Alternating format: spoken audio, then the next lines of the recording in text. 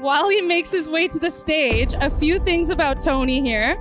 Tony is the celebrated host of the globally renowned Chatter That Matters, of course, sponsored by RBC. This show has global reach and is currently ranked in the top 1% of the most popular podcasts worldwide. Welcome, Tony, and thank you so much for sharing your Chatter That Matters platform with our Sheridan community today.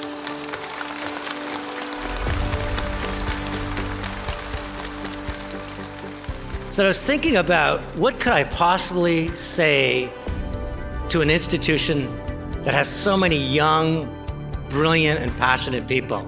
And I just walked in here, you could just feel the energy of this place at Sheridan. But as I was driving up, interesting enough, I heard a song that was 55 years old, Jumping Jack Flash, Rolling Stones. And the reason I heard it was they just announced that they're gonna do another tour. And I remember Jagger saying in his lifetime, I'll never be a 40-year-old rock and roller. And they're still reinventing themselves. But the first line in that song is, I was in a crossfire hurricane. I was born in a crossfire hurricane. They talked about 1968 when the world they thought was impossible. They thought that it might not survive. And I think about today, and I think about the crossfire hurricane we're all in. Economic uncertainty, there's war, inflation that's happening, AI could be coming to take our jobs, a climate, so many things that we got to deal with that are headwinds. And really what has happened is in our watch, and in your watches, you're going to take on Canada, that really it's going to be divided into two things. People that make things happen, that do extraordinary things because this technology is going to open up such opportunities for you, or there's going to be people that sadly just watch and wonder what happened. I wonder if that's the switch. As a dad, I always wondered, could I just turn a switch on so suddenly eyes would shine and the heartbeat would just roar with intensity and passion? Or is it just something that you're born with? And today that's what I'm going to explore, because I have somebody who switches on. This person is a curator, he's a creator, he's a facilitator, he's a motivator, involved in so many different lanes in life. He does it with an appetite, he does it with humility, he does it with empathy, he does it with extraordinary love for his parents. His name is Jesse Jones, and I think he deserves one hell of a round of applause. Jesse, come on up.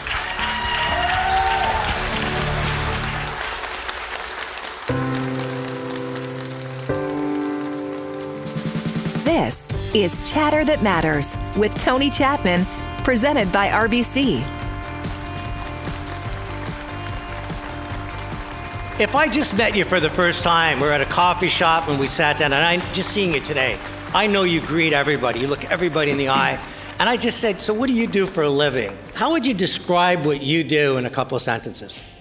I just like to connect people. I like to connect worlds. I like to connect opportunities. Through the journey, it's kind of been that peak that I've gotten to. When I've looked at all the things that I'm able to do every day, that's the thread. The thread is always like, how are we bringing people together? How are we creating understanding, across worlds? And I would say the connecting worlds thing. So this age group, I just read a study that said, as connected as they are with the world within arm's reach of desire, they're also the loneliest. So tell me about how your connections work to facilitate sort of face-to-face conversation and putting the human back in humanity. I feel like we're in a time where we're not as interested as we could be in each other. And I feel like if we were a little bit more interested in each other, the pathway is there. And I think whether it's in the marketing or branding work that we do, in the consulting we do with clients, if I'm doing something in the media, it's really always bringing people together and bringing understanding together. And I think the more of that we have, the less friction we'll have. I see this room right here. All of these people have consciously decided to come here and listen to us speak, That's part of it. We need to come together, have more conversations like the ones you're having on your podcast. So I see anybody on social media, very often the validation is how many likes or shares or comments. Sure. And what it sounds like from you is your validation for connecting is more from the heart. That the fact that it's less about what's in it for me and maybe what's in it for the people we're connecting to or the space that we're in? Yeah, I think when that became my motivation, but I'm genuinely interested in the people that I'm engaging with. You know, like I'm genuinely interested in the person at the checkout when I'm ringing the groceries through. There's real power in recognition. Like if you see somebody, you know, I think you tie it back to, you said in the intro how important my parents were to my upbringing. I know we're going to get into that, but there was a real recognition that, you know, I got from them to say, what you're thinking in your head is going to be possible for you. That's a game changer. You know, when someone sees you and they recognize you and they say you have the power to achieve the things that you have in your head. That doesn't just have to come from a parent. That could come from someone who you just meet right here and who sees you and says, hey, keep going at that. As you're listening to this, I want you to internalize some of it because I just think sometimes we just skip over things, but there's always somebody in your life that sees something in you that others hadn't. And I think when you pay attention to that and you realize that, I think that's a special time. And I want to go back to your childhood. Grew up in Sudbury. Yeah, so anybody here from Sudbury, Ontario?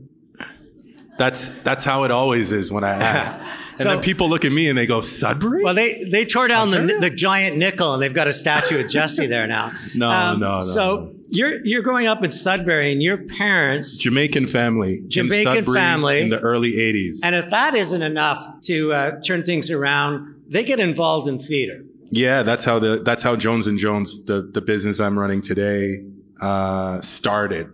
Foundation was in creating experiences. They met in the theater back in Jamaica and were like, you know, trained high up in the theater.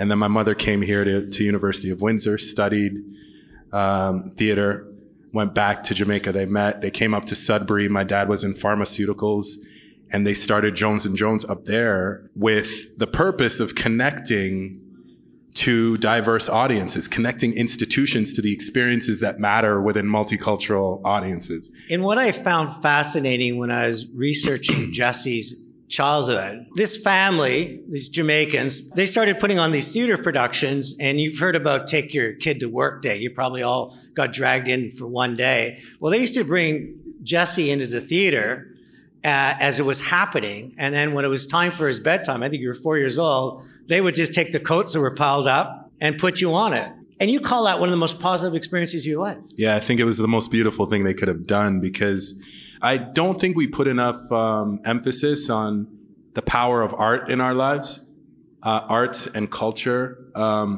You started off the podcast talking about Mick Jagger. Music and film are the things that move us. I don't care what it is we do, you know, by day, but we're moved by arts. Those are the things that kind of make us feel things, right? Give us texture.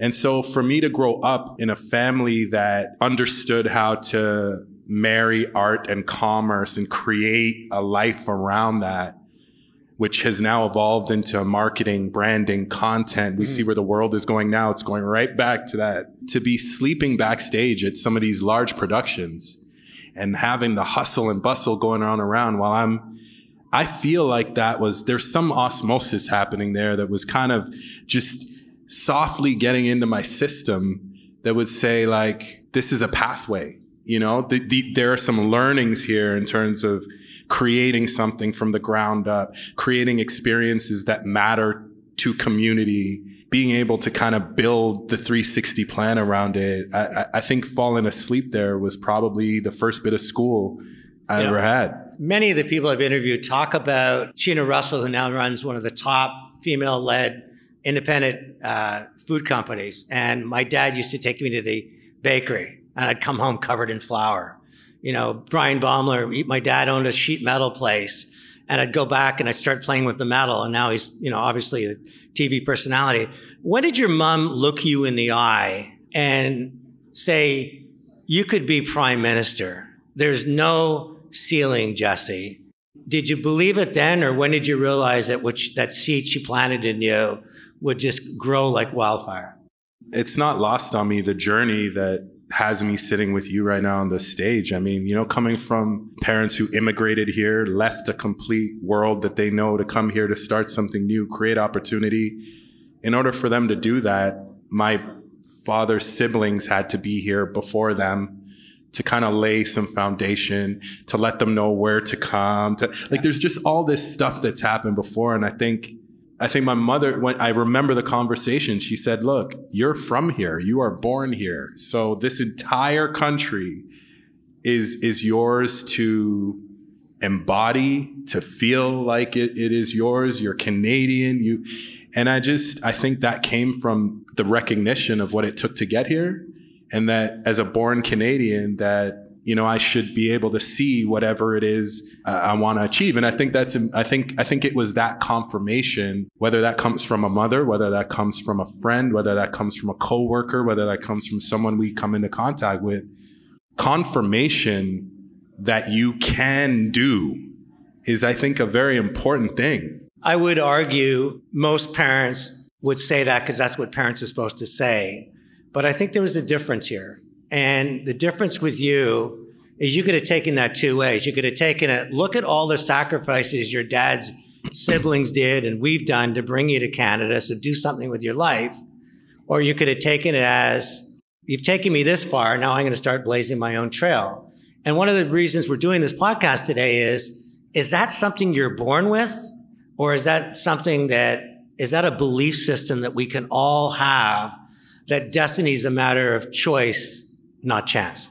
I believe we're all born with things that move us, but we're not all told to follow those things. And I think that's what we're battling with every day is like, you have these ideas in your head of things you'd like to do. You might even have had the opportunity to do some of those things and been lit up by them. But then at some point someone says, yeah, but how are you going to make a living doing that? I saw my parents real time making a life around their passions, around their ability to connect people and connect experiences to them that matter. So I've always been a believer that if there's an idea that comes into your head or there's something that you do that lights you up and makes you feel alive, that you should commit time to that. When it's time to get up and really get the dirty work done, you're moved by your connection to what you're doing. Your parents, they leave Sudbury, they moved to Scarborough, and I was quite moved when you talked about the fact that multicultural didn't exist where you grew up. We were one human race, and we lived and played and socialized and broke bread together. And I said earlier, I talked about how the roots of Jones & Jones and what we do even today, back then it was all about understanding the experiences of people and diverse audiences. This is back in the 80s. 2020 came around recently and we kind of all had this awakening post-COVID. But growing up, it wasn't about, this person, you knew where they were from, right? You knew the different backgrounds and things, but it wasn't like this big production around it, right? It was more like, that's Justice, that's Rodney, this is Jesse. And when I go to Justice's house, I get to try different food than I have at my place. And it was really just an authentic community. I think where we're getting lost now is we're segmenting too much. We're not as interested as we need to be across all of that. So who's forcing this segmentation on us? Because I couldn't agree more that it seems like we got to be left, right, east, west, male, female. Who's creating this out there that's saying that this is what's right versus saying, why can't we have the neighborhood you grow up with saying, I kind of like going to Jesse's house because I've never tried that. Put your hand up if you've heard the acronym BIPOC. Right. So for me, I've always had an issue with that acronym because by nature, we're kind of still segmenting everybody within this. We're saying that I don't really have the time or the headspace to understand each of these areas. So I'm going to lump them together into one and say, here, I think we just need to stay interested in who's around us and who's making up our communities, because then you won't actually need to segment. You'll just be speaking to the people who make up the communities you're part of. It might take a little bit of tailoring, but what doesn't take work? Younger generations aren't calling each other by acronyms. They're just existing with each other, right? So the future is not using these acronyms that us adults are using. Like, they're just existing, you know? So what happens when they're in leadership? What are we going to do with those acronyms that they don't even use? I'm concerned that social media uses data to herd you into a like-minded castle with like-minded people, validating like-minded content. And what was originally you might have had a slight bias towards starts getting cemented in. So it might not be the young people right now, but I think data can be highly manipulative in convincing you that your side is right and the other side is wrong. And that doesn't have to be just with ethnicity. That can be with just about anything. If we come back, we might have some time on it. Yeah. I want to talk about, because the circumstances, you lose Andrew Gale and Lamont Saunders, if I'm pronouncing the name. They both, when you're fairly young, it's the first time you experience people leaving you. Who were they? Why did they matter to you? And did that change you as a character, just in terms of your appreciation of life and time? I think when you lose some friends who are close to you in those high school, university kind of formative years, you can't help but realize, like, oh, okay, you know, time is finite. You have one of your closest friends and then you don't have them, and you're young still. So like, you're not thinking that that's when that should be happening. But I do remember it inspiring me to, I started to feel very lucky for every next day, every next level, every next opportunity. Yes, things aren't always perfect, and you know, it's a struggle to make your dreams come true. But that was when I first started to go, this isn't forever, and it can end. Another interesting twist to your story is, you know, these parents, they bring you to the theater, they get you on stage when you're a young age. They're creating their own destiny with content. They're entrepreneurs. They've made 2 big moves in their life. And yet when it's your time to go to university, they're encouraging you to go for security. Maybe you should be a lawyer, an accountant. And I think you said, maybe I'll be an entertainment lawyer. So at least it was as close as you could get to maybe that heart. Yeah. But why is it that sometimes the trailblazers in our life, and I'll go back to your dad's siblings even, they've macheted their way through. They have so much pride in what they're doing. It's not even monetary success. They're fashioning their own creativity. But when it comes to their son, who's got so much positivity, they want to, you go down a lane that they had to believe they knew wasn't right for you. Well, I mean, I think, you know, when you come from a, you know, multicultural background, your parents want you to be successful. Even if you're seeing them follow their thing, it's that coddling of their young person. They want to say, go to these professions that are generally, I see faces in the audience nodding, right? Because if you come from, you know, especially if your parents immigrated here, where they come from, the lawyers and the doctors and, you know, those professions, teachers. I come from a family of teachers. So I found that really interesting, you know, because I'm seeing them every day following their passion and actually making a business out of it and having direct impact on people.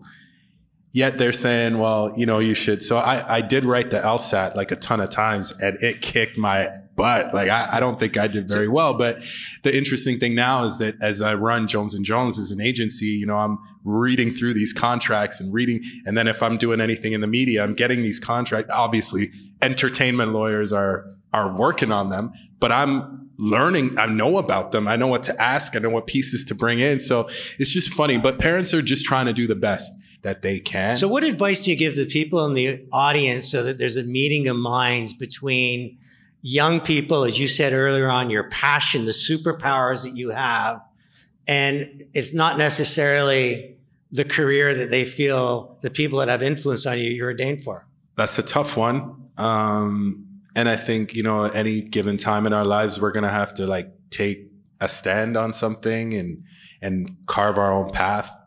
At the end of the day, if you wake up every day and you're lit up for what it is you're going to do, then I think beautiful. But you have to make a choice at some point, you know, is it this or is it this? And it can be this, and then it can be that. it doesn't have to be this forever. It can be this for now. And then it can be this leading to this, which leads to this. So I think it's just how we look at it. So take two moves in your chessboard. You go off to the University of Ottawa. You graduate, you get a great job at Timex. And when I first read that, Timex, Jesse Jones, turns out they give you the hot brands. They're trying to reinvent their business. I have to believe you're as far away from what they think they're looking for. Yet you come in there and you put your cultural stamp on it, your whole concept of nuancing and understanding, and you become a rock star there. I mean, you get promoted very quickly. They're just celebrating the fact that this might be the type of talent they need in the future. But while you're there and you're starting to make a good salary, you're probably getting yourself a nice car, great sneaks, and you decide to start doing a side hustle. I'm curious because a lot of people start getting down a lane, and even though they're still looking over on each side wondering, and there's still an itch out there, they stay in that lane. You don't. You step off that lane at night after you've worked a full day and start putting together the consulting business. Why? I was lucky enough to see two people that decided to take their destiny in their own hands and create. And that was always in me. So I knew that at some point it would be a road I followed. I just didn't know when. But like I said, there's chapters, right? I think life is about chapters. Life is about stages. And the only thing that continues to happen is change. So for me, those were really great opportunities to learn, right? I was now getting into marketing for a large company that was international. I was getting to travel. I was getting to meet people in different parts of the world. I was getting to learn about product. I got to, meet with the big retailers and understand, like, how does that watch get all the way from here to the showcase? How do they get selected? How do you price those things? Like, how do you budget all of that? Like, these are all these things that I was learning that were just, you ever seen those movies where the guy opens up the jacket? He's like, hey, what do you want? I've got this. I've got this. It was just building this toolkit. And so, yeah, I knew that one day the entrepreneurial side would come, but I didn't know when. And this was part of the toolkit. So again, a lot of people in this audience are students. What advice can you give to them that no matter where they are in life, whether they happen to be working at this job or in transit at a park, that they see beyond the moment and start finding ways to build their toolbox? Yeah, it's a toolkit. Everything is a toolkit. I think all the meetings you have, the people that you meet every day, the people you come into contact, it's all a toolkit. Not necessarily like a toolkit to like make me better or what. It's just more like the learnings are there. The learnings are there. And the people that you're meeting in class here, and those people are going to go off and do different things. And as a greater community, you'd be amazed at 10 years later what happens, So I try not to get stuck on how I feel in like a moment, because I know that this moment will pass.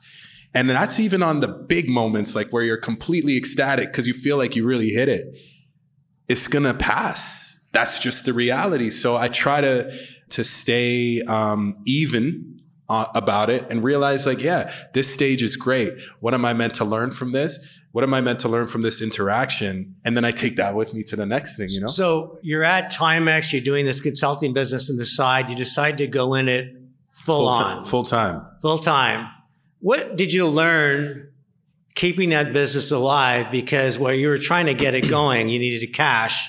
From what I understand, you were a courier. Yeah. So check this out. I've never actually said this publicly, but I'm in this brand management job. I'm in my 20s. I went to school for communications and marketing. I decided to go freelance and build my personal brand. While I'm at Timex, I'm going to do meetings in places like Yorkville and all these, I'm meeting people and I'm pitching this brand. And then I decide, okay, I'm going to do my own thing. And then I'm like, oh, you actually need some clients. You need to be busy. How are you going to do this? And so I'm getting on the phone and I'm calling people and I'm saying, hey, I'm open for business. This is what I do. Here's what I consult on. But in the meantime, you need cash flow. And I just started thinking, like, what can I do as I do this? and build this up. This was before, Uber and Uber Eats and stuff. But I'm like, okay, let's do courier. You get cash every week and you move things around the city. So I call this company and I say, hey, how can I, and then boom, I'm doing this. And so I'm doing courier and then getting back to my apartment to take calls to pitch my consultancy. Okay. I remember one time, I got out of delivering something to someplace in Yorkville and I ended up chatting with the lady who was signing. She goes, I've seen you here a couple times. She's like, what do what's your story? I don't know why she asked me that, but I told her, I said, well, it's my second week on this and I'm starting up my business, but I needed to kind of get things going. So I'm doing this. And she goes, she just stared at me for about 5 minutes. And then she started telling me about her dream, which then kind of said to me like, wow. She goes, I've wanted to do X, Y, Z. And she's just like, how do you feel about doing this? And I said, I'm terrified, to be honest. Like I'm pretty scared. And it was just that exchange with her that actually gave me more motivation to keep doing it. I was in that for about 2 months, but the point is that what I was going to was worth it for me to do that. The other learning too that I had is many times I would go into a building to have them sign for this package and they wouldn't even make eye contact with me. You know what I mean? And 2 months later or 2 months before that, I would have been in those spaces meeting with people and clients while I was at my brand job. So it was kind of funny. I felt like I was playing this other role. I was moving through places I had been before, but in a different costume. And the people were treating me differently. And I think that experience would always tell me, it said, you have to see people, man. Like, don't stop seeing people, don't treat them differently because of whatever. See them because you don't know the story.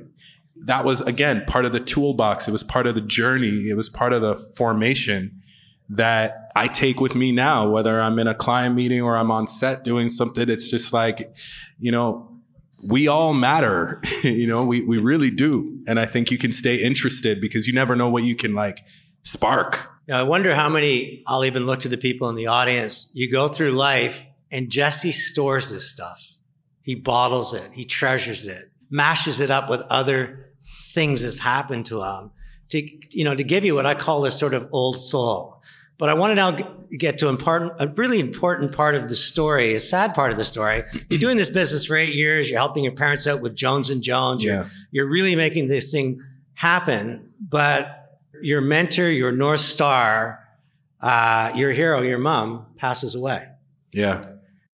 Again, you look at this and say, but she hasn't stopped putting footsteps in front of for me to follow. So just share with us that time in your life and why you feel that even with something like that, there's a silver lining. There's something to take away that was a good thing. She passed away December 2020. So you have the world changing. COVID is happening. And she was diagnosed with brain cancer. And so, that's, one of those things where you have a limited amount of time. My brother and I just revamped our entire lives for that year and a half. We were, and then also she has the family business. We have the family business. So she was leading that. So my consultancy now, and I step in, I merge everything. And so I'll talk a little bit about what that has become now. But in that time, you have to do all of that. You're merging clients, you're merging experiences, you're overseeing healthcare with mom. And my brother and I were on either side of her. She took her final breath in the family home. But what I realized, you were almost on a Zoom call. I was supposed to be in the office on a Zoom call at 8 p.m. and she passed away, just after 9, between that 9 and 10 o'clock hour. It must have been the greatest gift that you were with there. I think if we can part there for a moment, we all have something inside of us that tells us what we should be doing. We all have it. Good chunk of us in this room ignore it many times, right? For whatever reason, that could be work, not work, whatever. But that night, I'm so glad I did that because, you hear stories about when you lose someone and you being in that room when that happens. And I can only say that there is something that happens and it's something you can't explain. But I can honestly say that one of the most tragic moments, I think for me to this date, and one of the most beautiful moments happened in that at the same time. And I say beautiful because I was able to be there. She was there when I was able to come into this world, and I was there when she transitioned from it. And there was this exchange of energy that I feel happened in that moment. And I'm glad that I listened to my gut. It was the moment where I said, continue to listen to your gut. Because wow, like, you know, so what are we missing out on when we're not listening to that gut? I'm glad I didn't miss out on that, but it was a real game changer for me. Also, what happened is I realized that life is not guaranteed. We can have things, we can get news tomorrow that changes the course of everything. And so after that, I started saying to myself, well, if I get news tomorrow that would change the course of my life, am I happy with, like, am I into the contribution I'm making? Am I into what I'm doing now? Would I keep doing it for that year and a half if they told me that's what I had?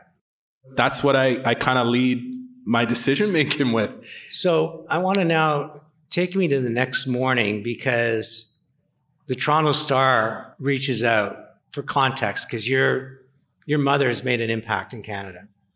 It's probably the last thing you want to do is to talk to a newspaper, but at the same time, you realize this is part of her legacy. So just share a little bit about that story of the following morning. The whole story of, like, everybody's got an experience. Every one of us in this room had an upbringing and had an experience. And if you look, there are all these pebbles that are there. Everyone has a path. But I find it interesting that creating was a part of my path. Like I literally was born kind of in this world of theater and production.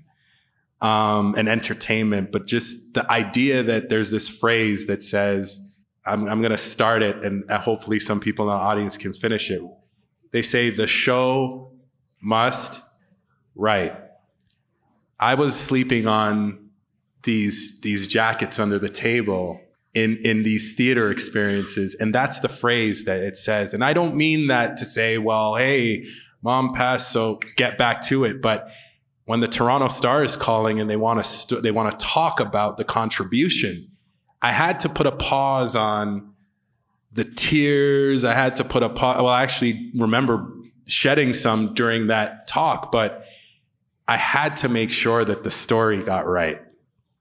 And so to know that there's like this weight on you hours after she's passed, but you're getting a phone call to something that's going to be part of history, you know, it's going to be there telling her story. And it just felt to me like, and I'm in the office that has the family business sign on the front. There was this energy to say, you know what, you have to step into this and you have to carry that torch and you have to tell that story. It was also at a time where there was this big awakening in community, you know, in terms of culture. You're talking 2020, right? That was a big year for all of us. I think when there are things that matter to you, you'll find a way. It's important for us to find what matters to us so we can find our way. You know, that's why I believe so much on centering your life around the things that light you up. When we return, more gems from Jesse Jones, my 3 takeaways, and then I invite 2 special guests. First, Sherry Ruhan. She's the AVP of Human Development and Potential from Sheridan College, and she passionately talks about how education must change to focus on the whole person. And then Jody Wright from RBC to join the show to talk about why youth matters. It's Tony Chapman from Chatter That Matters. I asked Canadians about their money matters. We talked debt, inflation, interest rates, and many were worried, and some felt they could lose everything. In response, RBC has created My Money Matters. It's a site where you gain financial knowledge, you learn how to manage debt, reduce stress. There's even tools and apps to help you deal with the realities of today. Visit rbc.com/money matters. Your financial well-being matters to you and to RBC. I really do believe that no matter where we come from, there are some specific tenets we all want to hang on to and we all want to feel. I'm really in the space now of connecting worlds, connecting people. What I want to wake up every day and do through work in a number of different ways. My ultimate calling, I think, is to bring people together. It's what I get great joy out of. You're listening to Chatter That Matters with Tony Chapman, presented by RBC. My guest today is Jesse Jones. He's a change maker, a content creator, and someone who radiates positivity. And we're taping this session live at Sheridan College. Let's talk a little bit about Jesse Jones today, and host of The Bachelor, motivational speaker. You spoke at Yale University, doing a lot of different things. What I am so impressed with is you're sort of following this young generation that doesn't just want to sing for the supper, they want to own the diner. You're creating your own product. You're creating your own content, as opposed to just saying, I'm going to go to a client and work for them. Talk to the audience about the difference between, I want Jesse Jones as a host of The Bachelor in Paradise because he's a good-looking, cool guy, versus I want to be Jesse Jones who does a content series for a client that I own and have creative control. How do you balance both? And how do you make sure both bring you passion? Right now, I mean, we talked about the birth of Jones & Jones as a company that my parents started and the roots of it being in creating experiences at the core for people. But today, I mean, we're working with brands and helping them understand culture in a way that's very intimate and connected. We're helping them understand audiences, whether it's through the research we're able to help them do in a way that's like more connected because our teams reflect the people that we're speaking with, right? Whether it's being in that environment or whether it's being, like you say, in media and the connecting of worlds, the connecting of people, the connecting and bridging the gap and saying, hey, here's this and here's this. How do we share some understanding here? And there doesn't need to be a right or wrong answer. A lot of the times, just the conversation and the fact that people are being heard can be transformational. It's what we need more of right now. As you can see, there's high tension everywhere because we're saying there needs to be this or there needs to be that. There can be a presence of more than one thing. We can have more than one right answer on something. So do you know where you're going next? Or is it more, I have this incredible toolbox that I've built. I'm learning how to say yes to some things, no to others. And therefore I'm going to let the universe be part of my destiny versus you dictating where you go next? I don't know that. I think every day is a gift, to be honest. And so I try to lead with, obviously you have direction that you want to go to. So you're living intentionally to go in that route. You have visions and dreams and goals. So you're leading in that way, but there is some magic that happens around that.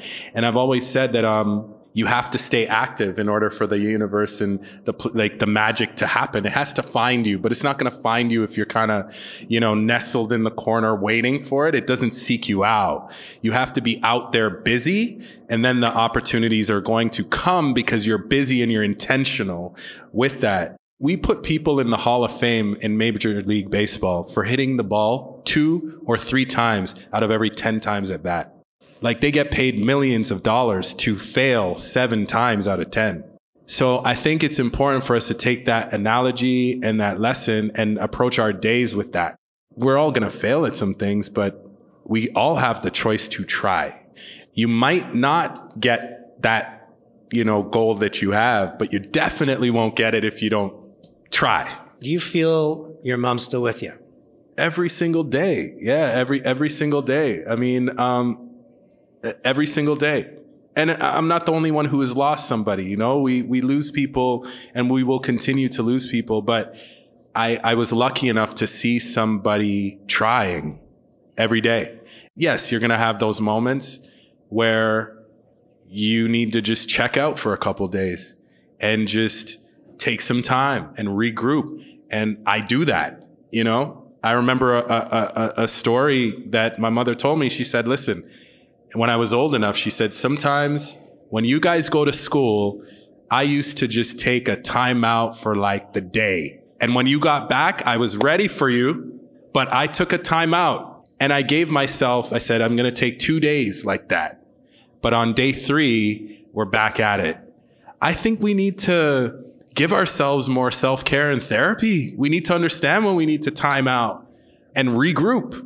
Does she still want you to be prime minister? She didn't say she wanted me to. She said, if you want to, you could be. He'd make a pretty good prime minister. No. He would. So I always end my show with my 3 takeaways.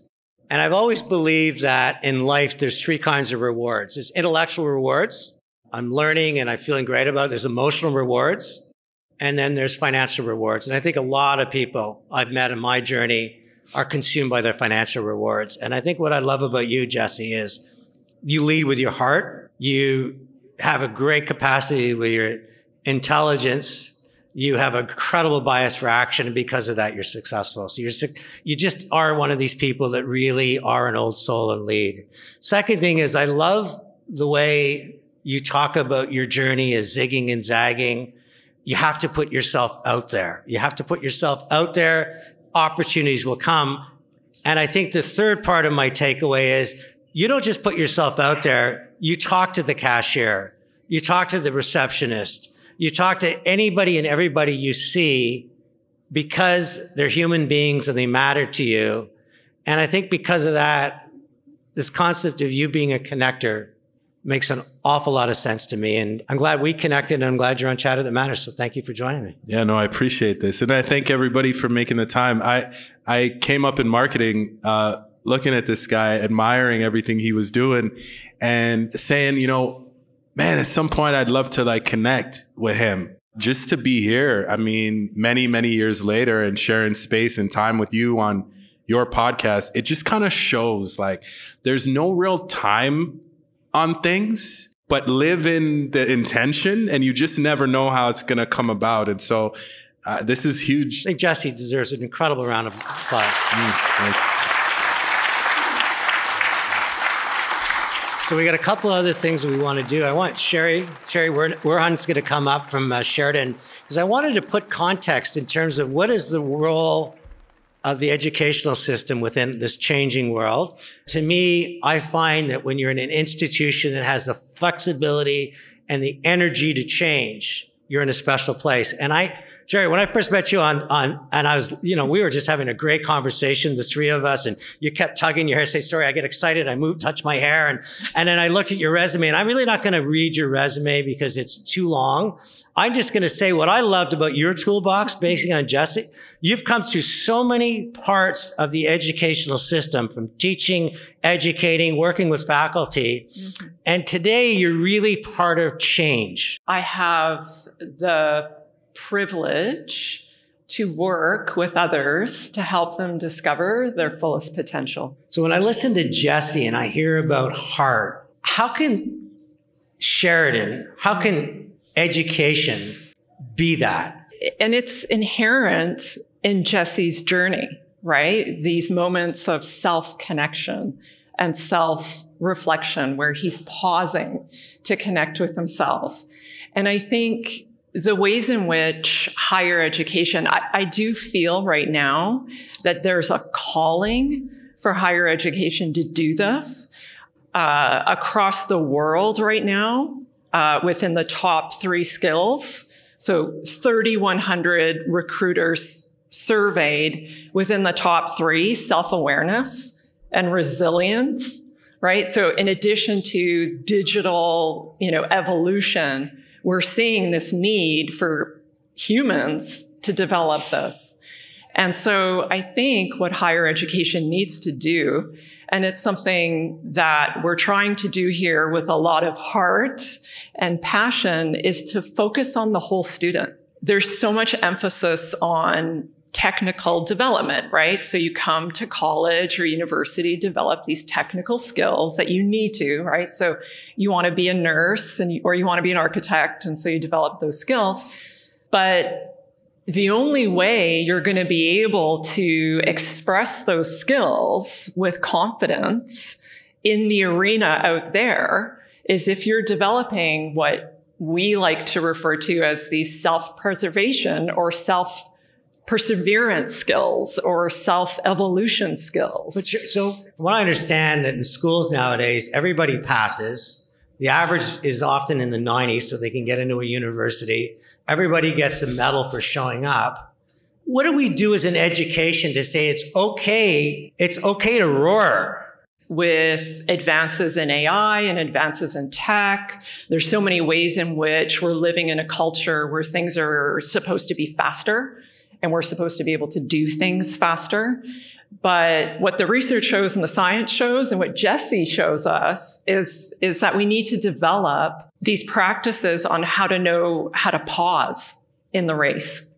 Because it's actually, pausing and being able to connect with the self and being able to reflect. That's what drives agility and resilience. It's not, faster and harder. The cars we're in right now that take gas or electric, you actually do need to do what? You got to maintain it, right? Charge them. You got to charge them. You got to take them in. You got to pause for a bit. And when you do that, you're able to, there's this moment of actually going like, we need to fuel this thing back up. The creative process isn't one that's straight, right? It's filled with these turns. And I think you mentioned earlier, zigs and zags, right?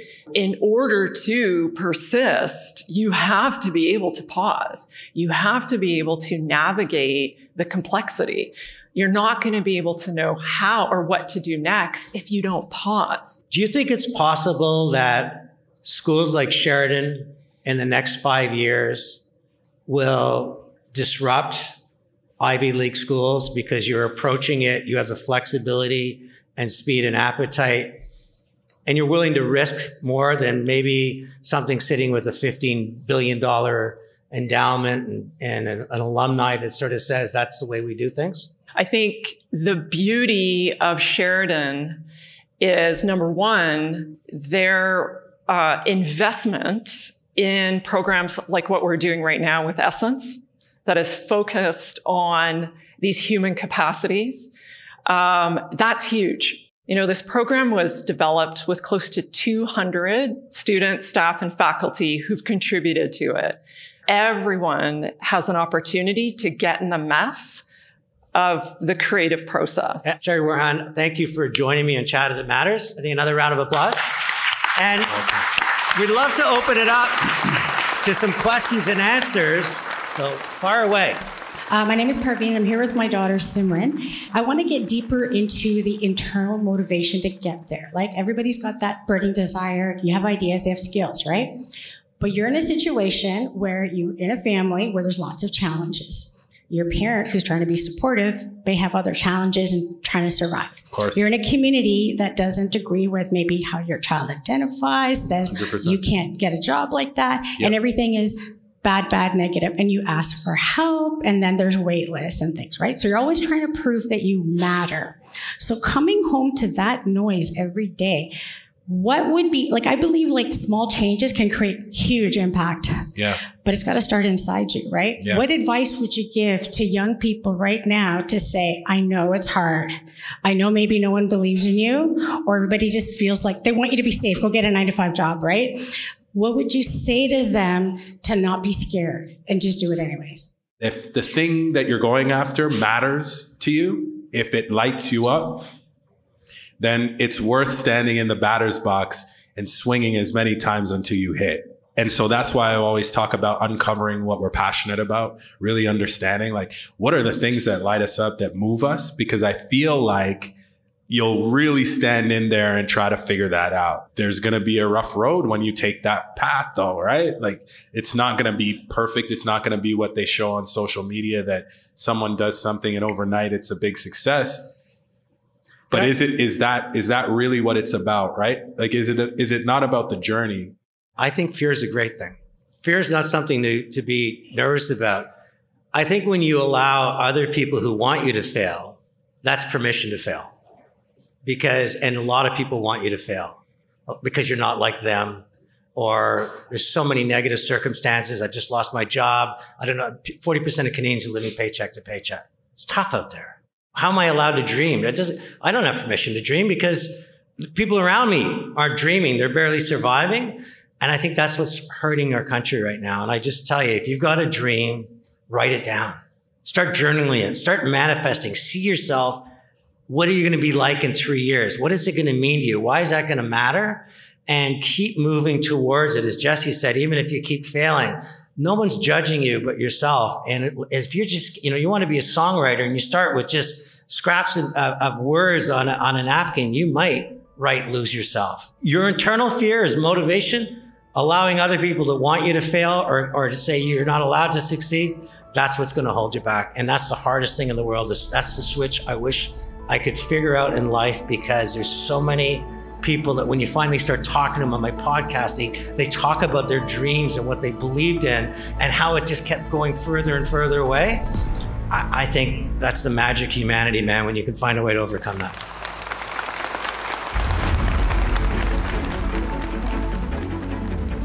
Joining me for the second time on Chatter That Matters, and she will be here many more because I just absolutely love what Jody Wright has to say. She is the Senior Director of Youth and Young Adult Client Segment Strategies. Jody, welcome back to Chatter That Matters. Thank you, Tony. Thanks for having me again. It's a pleasure to be here. You did the study, and then you repeated the study 10 years later that talks about how young people are feeling about money. So what I'd love you to do, and I'm asking you to do this on the spot, but I believe a lot in head, heart, and hands, how people think, how they feel, and then for how they act. So in terms of how they're thinking about, was there any major changes? Yeah, I think one of the things that had changed the most was how they approach their post-secondary education and where they're living. And so if we compare to 10 years ago, only about a third of students who were at post-secondary education were living at home, whereas now that's about a half. And what was also interesting is that we asked, kind of how you feel like you're going to be taking care of your financial needs. And 10 years ago in 2013, about a quarter assumed that their parents would help them take care of their financial needs. And now again, almost a half are assuming that. So I think there's a couple things here. One is a change in the economic environment, with inflation and the rising cost of living and tuition costs and everything that's sort of contributing to that is what's driving a number of students and their families, quite frankly, to look at ways to be able to continue to have that post-secondary experience and the importance of that education, but doing so in a way that's going to not be as costly. And so that means living at home. That means, still taking on some debt. And I can talk a little bit about some changes that we did see a decade later with respect to the debt that students take on.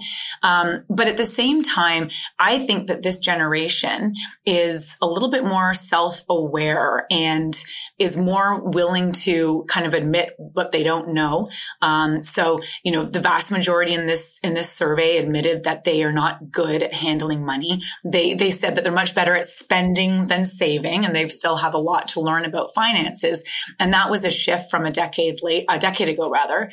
But I'm not sure whether in fact they are worse at handling money, or maybe they're just more willing to say that they're not as aware and as financially literate as they could be and as they want to be. Jody, your organization just launched My Money Matters, which is sort of this hub where it's not a place to buy anything. It's a place to learn and to get more experience when it comes to money matters. Is this something that you're encouraging young people to go to, or is My Money Matters more targeting people that are, establishing households or, navigating life? Yeah, it's a great question. I'd say it's for everybody. The My Money Matters, I think, is a phenomenal, what we call sort of a digital destination. It brings comprehensive content, resources, a bunch of tools and calculators together in one place. Because we had all of this before, but it was kind of disparate and it would be in different areas of our website. And so we thought, hey, we need to bring this together. Well, of course, we do have things like retirement and parenthood and things that might be more for older individuals or individuals that are not just newly graduates or in their teens. But at the same time, we also have saving for a first home and overall budgeting tips and how do you leverage debt properly, like how to use a credit card properly, cash flow management. So there's so much in there that I'd say it's really for everyone. At the same time, we do have a separate student hub that we call it. It's rbc.com/students. And that's where we really target and specify the information that's specifically for individuals that are at that life stage. So I would really encourage people to consider both as they're looking to build up their financial literacy. I've been hearing about our lack of financial literacy across all ages for at least a decade. Are we moving the needle? And if not, what is it going to take? Because to me, the old adage, money can't buy you happiness, but it can buy you choices. I think the choice to be more responsible with the money I have has got to lead to a better outcome. We are getting better. And I believe that it requires, a number of different pillars to be stood up and to actually function properly. So one would be government and the school systems and what we have as part of our curriculum. I think back to my own high school experience, and there was nothing in financial literacy there. Whereas I look at my kids, I have a 12-year-old and a 9-year-old, and they're already learning about it, not just in math and around, things like interest and from a mathematical perspective, but even around financial literacy and around budgeting and debt management and things that become more sophisticated as kids age. And so that needs to be even more of an ongoing trend that we see in our education. Secondly, I really believe that financial institutions like RBC, as I mentioned before, have this fiduciary responsibility to really promote this financial literacy. And so it's a big focus of ours. It's always been a focus of ours. I mean, we've got a lot of great resources. I'm not sure if you're familiar, Tony, we partnered with McGill University to put together a free online sort of self-led program that's led by or taught by McGill professors.